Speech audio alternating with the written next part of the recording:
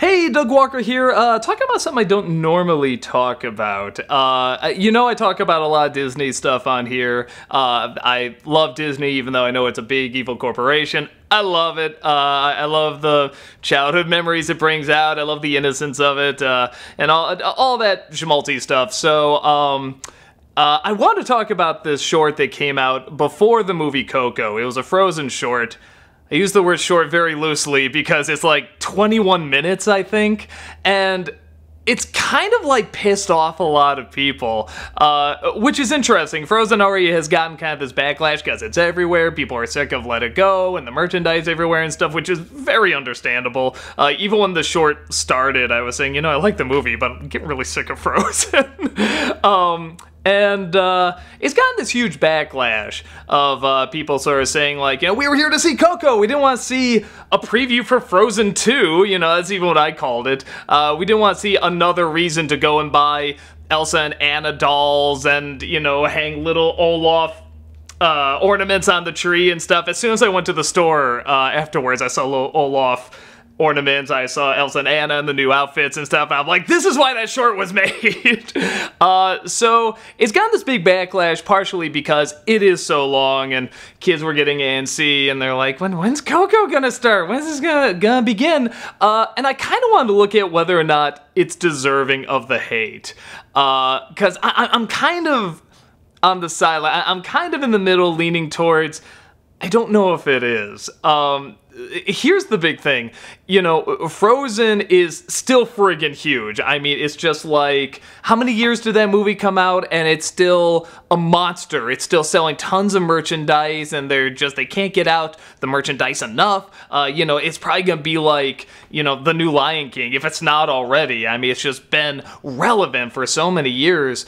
So it's one of those things where it's like, you just know they were wishing, God damn it, why didn't we put this before The Good Dinosaur? Or something like that, because Coco is a good movie. It's a really, really good movie. It's getting great reviews, and people are flooding to go see it because it's so wonderful.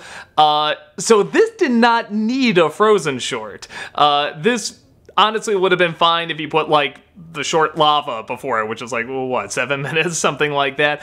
And Disney and Pixar are some of the few studios that are still putting out shorts before their films, which is very rare. They used to do it a lot. They used to show cartoons before films. They used to show, I was gonna say they used to show commercials, but they are doing that now, aren't they? But, they used to do newsreels, and, going to the movies was kind of like an all-day thing. It was like going to an amusement park.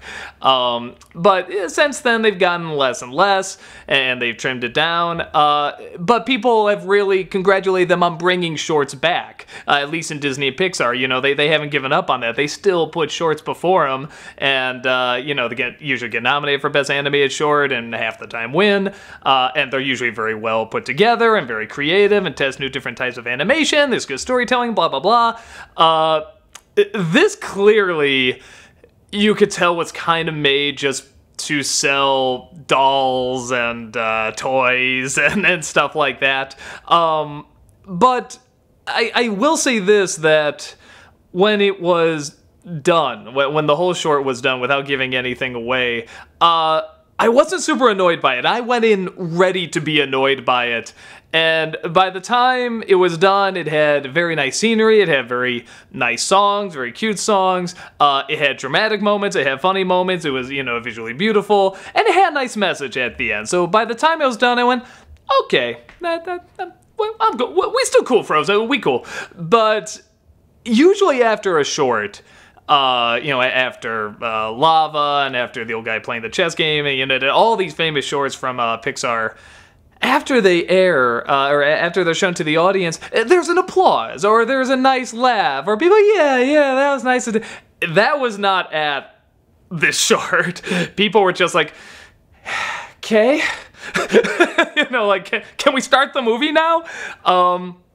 And I think a big part of that is because it was so long. It was 21 minutes. And one of the reasons that it didn't quite annoy me as much is because I grew up with a movie called Rescuers Down Under. And now a lot of you may have seen this movie. Most of you didn't, because the film did not do very good at the box office. But if you did see it, in the theater, they had a short there with Mickey Mouse called The Prince and the Pauper. And this isn't like a little 5-6 minute Mickey Mouse short. This was, again, like half hour, maybe 45 minutes. I gotta look at it again, but it was a big, epic short. And it was grand. It had like Sorcerer's Apprentice style animation. It was like cinematic animation. It was actually really good. It had like dramatic moments. It had funny moments. You know, it had all the Disney characters in these giant castles and just shot beautifully. I mean, it was a very impressive short. And that came out, and it was so long that they put an intermission between the short and the movie. Mickey Mouse actually comes out and says, "Ha, go get some popcorn and buy the crap back there. We'll be here in 5 minutes." And they had a little clock ticking down for 5 minutes. And I remember, even as a kid, I'm like, do you know how long we just sit in front of the TV? I mean, this is not hard for us. We're gonna sit through Return of the King in, you know, several years here. I mean, we don't need an intermission, especially kids. Kids can just look at a screen forever. So I grew up with stuff like that. I also grew up in a time where sometimes they would advertise the short more than they would advertise the movie. You know, like there's a Roger Rabbit short called Roller Coaster Rabbit. They advertised that a lot, and I still remember that more than the movie it played with, which I think was called Far and Away. It was a Reese Witherspoon, the young Reese Witherspoon movie, and I don't remember shit about that, but I remember Roller Coaster Rabbit. Because to kids, they advertised that a lot. They'd advertise the short show, all these little bits, you know, playing before Far and Away. See, Roller Coaster Rabbit. So the idea of there being a lot of attention on a short, especially from Disney, is not new. But at the same time, Rescuers did not do very well. Far and Away did not do very well.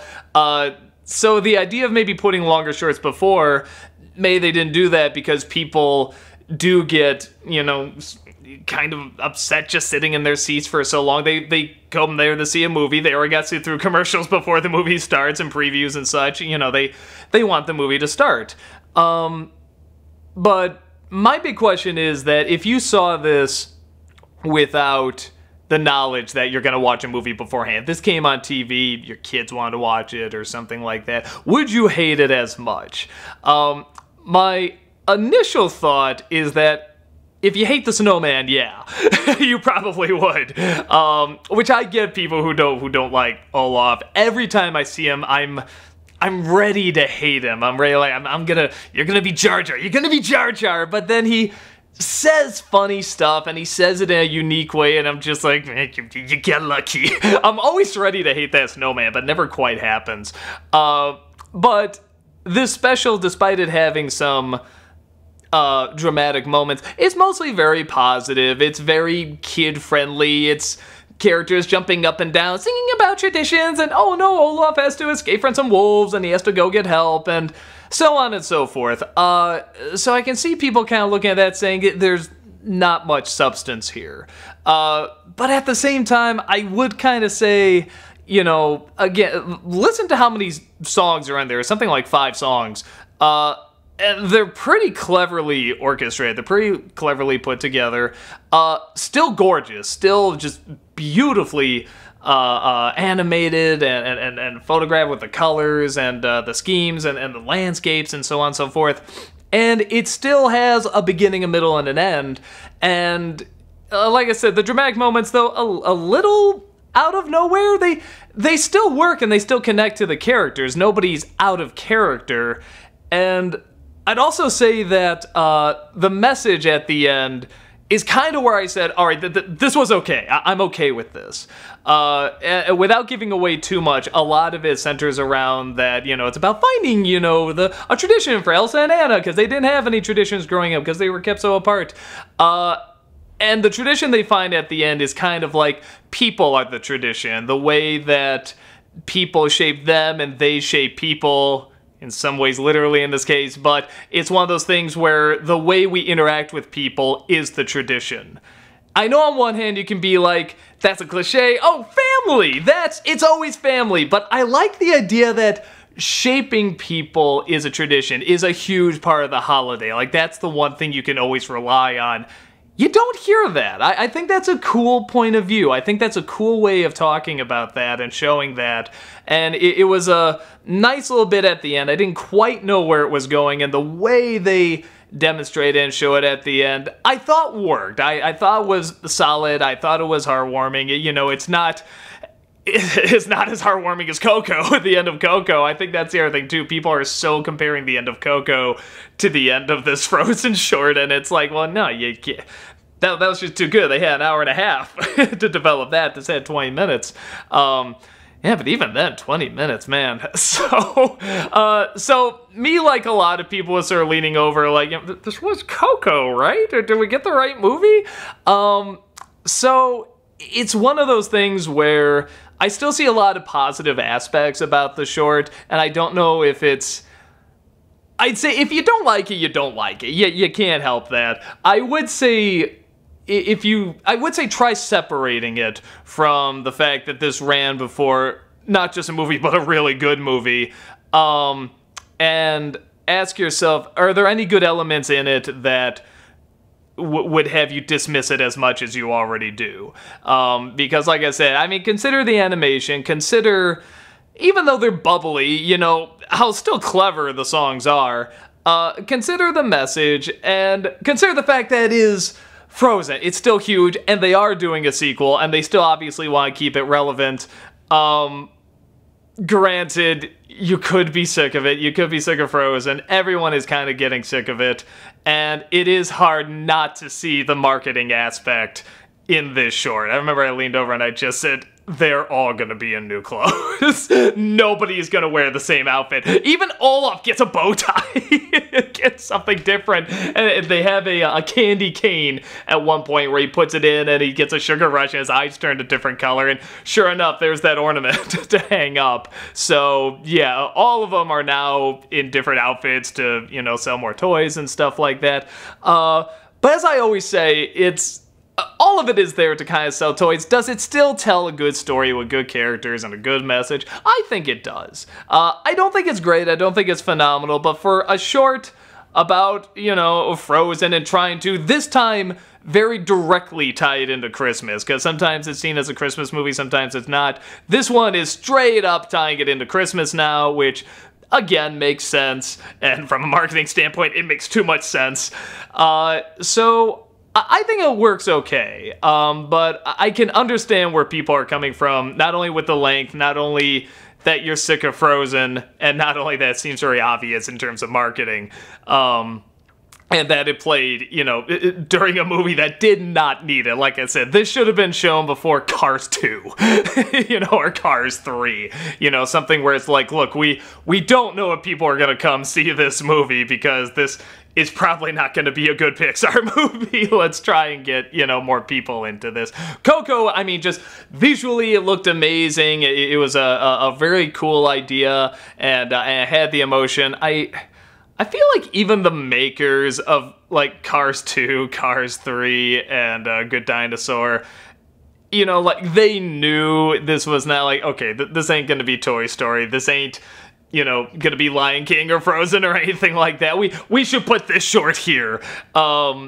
But they put it before Coco, and in my opinion, I think it's still fine. But I can see where people are coming from, where they say they don't like it or they want to just get to the film. That's totally understandable. Again, I'm putting out there the question, would you still think that if you just saw it on its own and it wasn't before a movie? And you might still. And I get that too, but I still think it's worth asking that question, because I feel like that's where a lot of hate is coming from. They say, I want to see Coco, I want to see the damn movie that got so much praise. You know, I'm ready to cry, I brought my tears, let's go! So, I'd say definitely ask that question about this short. And if you still don't like it, fair enough, but I think some of you might say, you know, maybe it wasn't that bad, maybe it actually had more effort put into it than I'm giving it credit for. So, yeah, or you could hate it and you're sick of Frozen. either way, I totally get it. I think it's worth talking about, because I love Disney, I love animation. I even still love Frozen, even though I'm getting sick of it. I'm ready for Incredibles 2. Let's bring that back. Let's start bringing those characters back. So, yeah, that's about it. Just thought it'd be interesting to start a conversation there, and let me know what you think in the comments. Did you love it? Did you hate it? Or did you forget it as soon as you saw it? Didn't even make an impact. That's about it. I shall talk to you later. Take care.